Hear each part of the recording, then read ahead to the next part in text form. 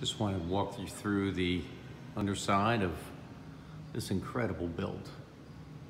67 Elco SS, 427 small block and a monthly 4-speed up top.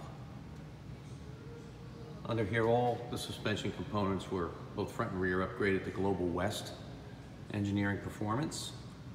Got a 1-inch sway bar on the front. Notice the cutouts on the stainless exhaust. On either side, they're electronically controlled. If you want noise, you should see what happens with them.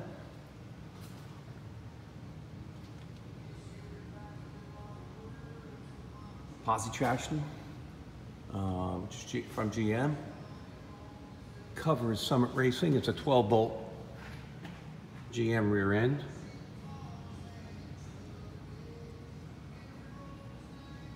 Honestly, the most overbuilt ElCamino, I think, in existence. It's just a gorgeous car.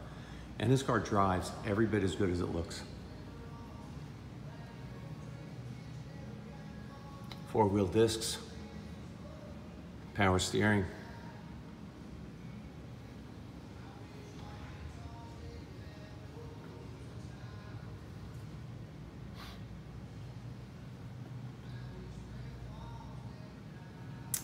Pretty underneath as it is up top.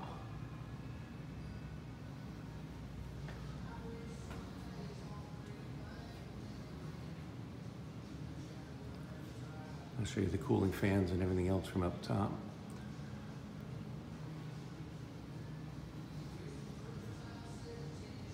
The American Racing wheels, rims rather, with Mickey Thompson's both front and rear.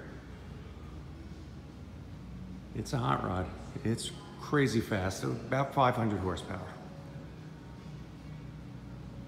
For the dyno. I